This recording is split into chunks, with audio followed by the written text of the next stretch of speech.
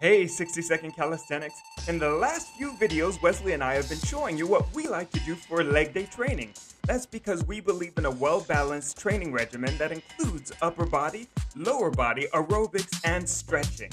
Leg lifts are one of the warm-up exercises we love to do on leg day. First, we lift the hips off the ground. Notice how we keep our arms and torso straight with the palms pointed out. Then we just lift one leg at a time to engage that core and wake up those quads. The next warm-up we like for leg day is called yoga squats.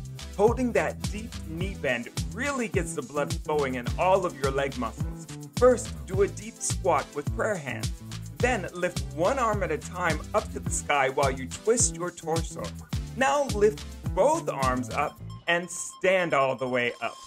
Take a short pause, breathe, and repeat. You can give yoga squats and leg lifts a try on your next leg day workout. This is Rolando with 60 Second Calisthenics.